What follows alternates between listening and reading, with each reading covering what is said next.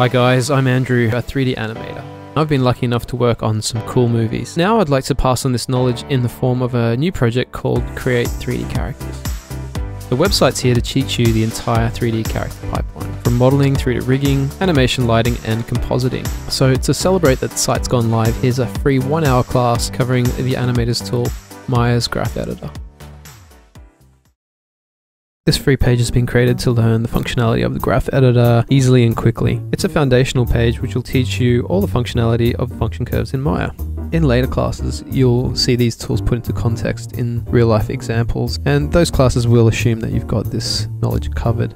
The Graph Editor is one of those tools that students generally think they know, but in my experience, students miss many of the core tools that help speed and manage animation. They miss a lot of stuff. Some of these concepts, like exactly what all the different tangent types are and how they're different from each other, how the Euler filter works, buffer curves, comparing animation easily, how to effectively scale time, retime your animation with the retime tools. This class covers all those things, including the basics, dozens of little tips, all the toolbar icons, and it also includes some of my favorite scripting tools which come with the C3D preferences.